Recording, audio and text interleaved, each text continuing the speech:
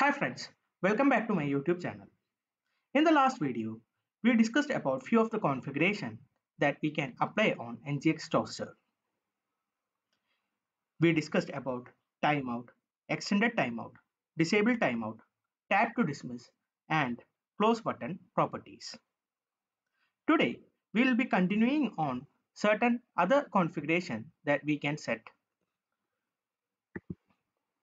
In this video, we will be discussing about progressBar, progressAnimation, enableHtml, positionClass, titleClass, messageClass, and toastClass. We'll go through each of them one by one and we'll have a demo on these. First, we will look into progressBar. progressBar, it takes a boolean value and the default value is false. By default, there won't be any progressBar shown on the toaster message. So what it does is, by enabling this, it will show a progressBar. Let's see how it works. So we can go to our project. So this is the project we developed last time. So we will continue on this repo itself. So here we will add the progress bar. So we are setting this to true. So by adding this property, it will show a progress bar on the success message. Let's check. You can see there is a progress bar coming up and it is decreasing. So we can go to the next property. The next property is progressAnimation. It takes a string value. By default, the value would be decreasing, the one which we saw. Since we have not mentioned this, it will be decreasing. Now, if we need the progress from left to right, then we can set it as increasing. So let's give this property.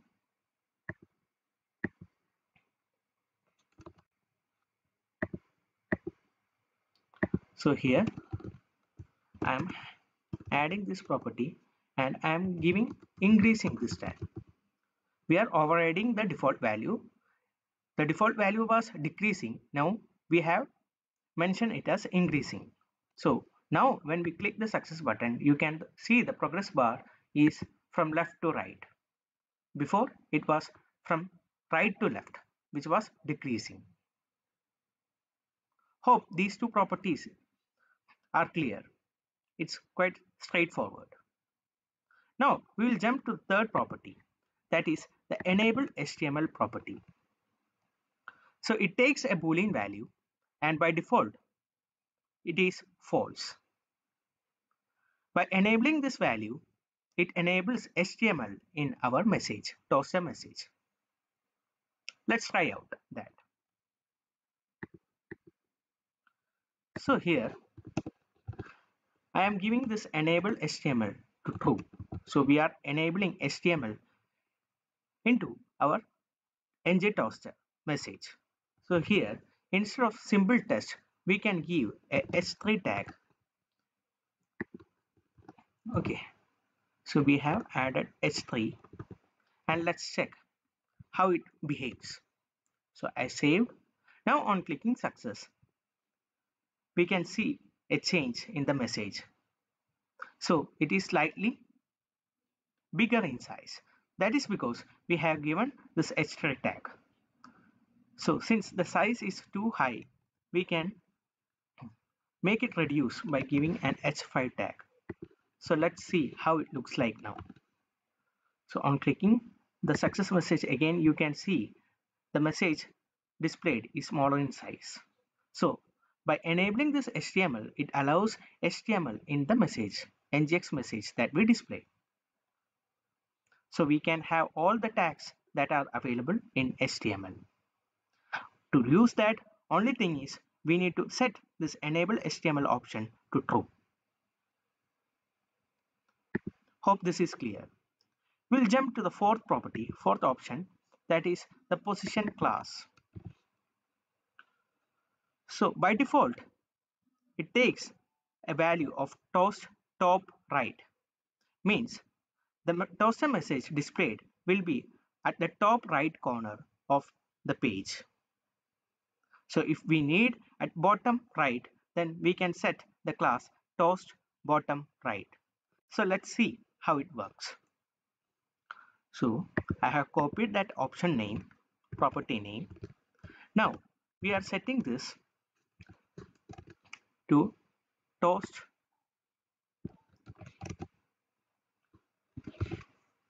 bottom right.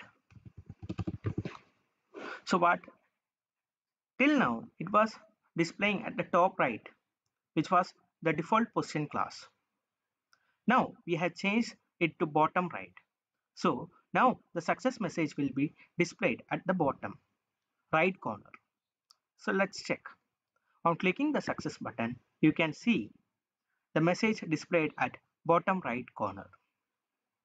Likewise, we can give top left, which will display the message at top left corner.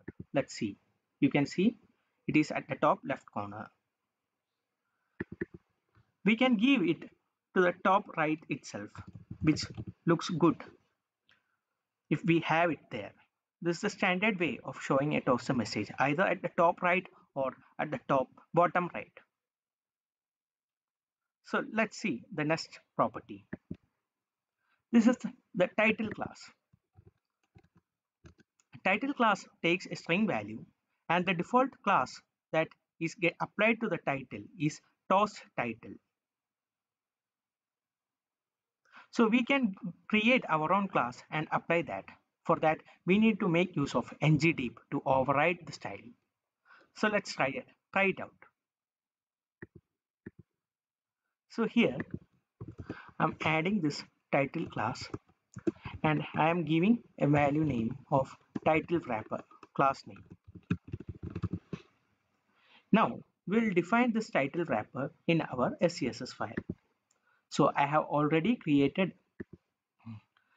uh, the wrapper. Okay, so I will just copy and paste this in our SCSS. So in the SCSS, I am pasting this and save.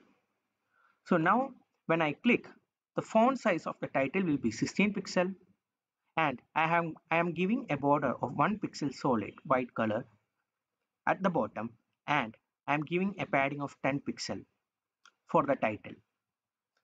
So let's check. On clicking the show success message, it will show at the top right corner, and you can see a change in the title. Now you can see the font size is changed. It is now 16 pixel, border bottom. So there is a border bottom of 1 pixel solid, and we have given a padding of 10 pixel. So now the UI has changed. We have applied some styles. We overridden the normal default class, title class that was applied. Similar to this, we can also override the message class. For that, we have the message class property. So I will copy this. Similar to title class, it also takes the string value, and the default class is toast message. So to override the style, we can use this message class and give our own custom class styles to the message portion of the ngx-toastr. So let's do that. So I am copying this message class property, and I'm going to set this in our options. So here I'm giving a class name of message wrapper, and I'm going to override that style using the ngdeep. Okay, so in the CSS, I'm copying and pasting the style, required style. So here we are mentioning the message with font size 12 pixel, and we are giving a margin top of 10 pixel. Let's see how it looks now. You can see the text font size now changed to 12 pixel, and there is a margin top of 10 pixels. But we have not given it for the information or the error toaster messages. We have only set to the success toaster. So we have mentioned all these only in this particular toaster. On clicking the show success, we are calling the success function, and here we are telling to display a success message with these configuration.